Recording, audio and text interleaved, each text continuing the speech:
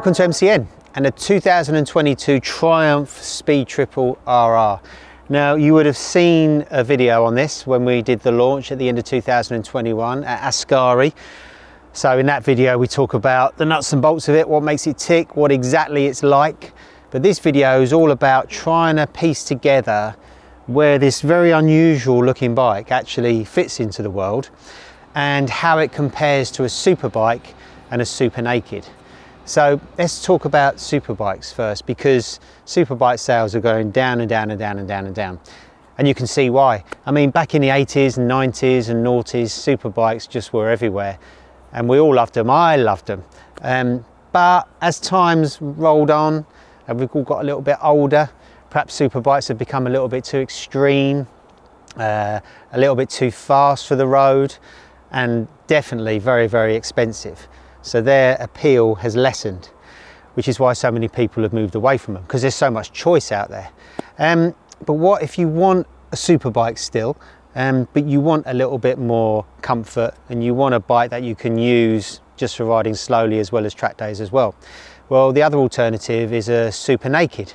So you've got all that lovely performance, but you've got an upright riding position. Well, now there's another choice with this Triumph, because this is basically a Speed Triple RS Super Naked with clip-ons and a fancy suit really. And this Triumph hopes will give somewhere for superbike fans to go to when they're bored of their race reps. So recently we took this bike around our MCN 250 route with a superbike and a super naked to answer that very question. And you can read all about what we thought about those bikes in the MCN, either the paper edition or the digital edition. But really I'm here today to give you a bit of an overview. So if we talk about the superbike first, we chose the most kind of road friendly of all the superbikes, which is the GSX-R 1000R. It's a proper superbike, it's extremely fast, it handles brilliantly, it kind of belongs on track. It isn't too uncomfortable actually. I actually rode a GSX-R 1000 down to Aragon a few years ago in one hit. I did a 4-hour endurance race on a Suzuki Tuono when I was there, and I rode back again. So comfort isn't too bad, but it is a big compromise. And around the MCN 250, on the parts where you can have a bit of fun, the way a superbike's designed makes complete sense, because you've got low bars to put all your weight over the front, so you've got lots of feel going into corners. You've got quite high pegs for ground clearance. You've got a low screen so you can get tucked in down the straights. But for the rest of the time, it's a little bit of a compromise, and the superbike feels like a little bit of a waste. So then we jumped on super naked, and we chose Aprilia's Tuono V4 factory. So that is MCN's favourite super naked, and it has been for the last squillion years. It is a full-blooded Aprilia RS V4 superbike with straight bars, and it does absolutely everything. So it ticks the performance box around the twisty bits of the MCN 250.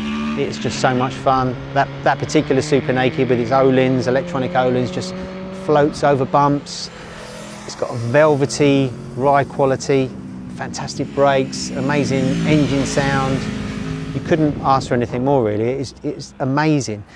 But the best thing about it is when you want to ride it slowly, it's quite comfortable because you've got the upright riding position, and you've got lots of technology, all the bells and whistles, just like the superbike. And also you can just enjoy it literally riding down to the shops, which you can't do on a superbike because you've got so much weight on your wrists. So the big question is, where does this fit in? So like I said before, this was conceived to be a replacement for a superbike, and it is an amazing machine. It's 1200cc, 178 bhp, a superbike chassis basically, even though it comes from the Speed Triple RS, electronic O-lins, Brembo brakes, you've got everything. It is in small doses, it's fantastic. It delivers all the thrills of a superbike.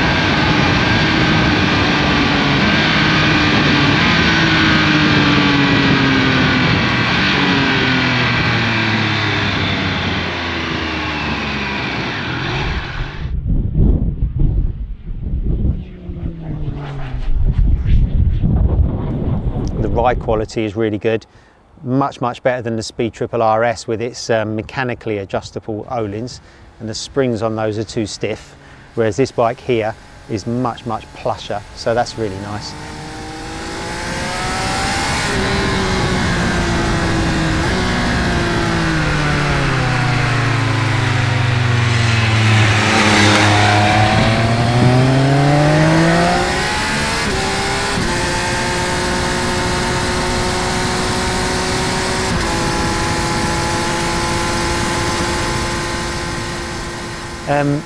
And it's a nice bike to live with. This is actually my long-term test bike. So I've done a lot of miles on the Speed Triple RR now, and you know, riding it slowly, which is one thing you don't get to do on a bike launch because the whole train of riders is going so fast and you're on track pushing it to its limit. And even around our MCN 250 route, it's kind of a very technical assessment of a motorbike where you're doing miles, you're assessing the bike, but what you're never doing is sort of going slowly and taking the time to enjoy it, which is what I've been able to do with this long-term test bike. And at low speed, ironically, it's really great. The ride quality is good, the seat position, the peg position is comfortable from the hips down, and it's a lovely thing. Loads of carbon fibre, beautiful paint finishes, you can't fault it. It's very expensive though. So although it's designed for a rider like me, it loves super bikes, it's designed for a rider like me that's got a bit more money, because this is 18 grand almost, it's incredible. But where Triumph have really dropped the ball on this bike is those handlebars. They're so low, it's basically like a super bike. So we found that when we jumped from the GSX-R to this, the riding position is very similar. The comfort's slightly better with the seat, there's slightly more leg room, but the bars maybe a tad higher, but it's still a super bike riding position, so all your weight is on the wrists. So for sort of small scratchy rides, that's not a problem. On the motorway, when you get to a certain speed and you can get the wind supporting your chest, it's not so bad. And the fact it's got cruise control really helps as well. You know, even on lower speed limits, you can just set the cruise control and you get a chance to shake your wrists off. But given that this bike's aimed at people who are fed up with that riding position on their super bikes, then really these bars are way too low. And it's odd really, with the Speed Triple, so the RS's suspension is way too hard and the bars on this are way too low. So the Speed Triple, both Speed Triples are too racy for the road really. If the bars on this were just maybe an inch or two higher, it would make all the difference, and it would be amazing. It would almost be faultless. BMW did a similar thing a few years ago with their R90 Racer, and that thing had a torture chamber riding position with really long stretch to the bars. This is quite a long stretch and really low clip-ons. This isn't that bad, but it's getting close. So really for small distances, it's brilliant. Track days, brilliant. To live with, amazing, because it's such a lovely thing. But for any kind of long rides where, you know, you can do a lot of town riding or a lot of motorway riding, it's not as good as it could be.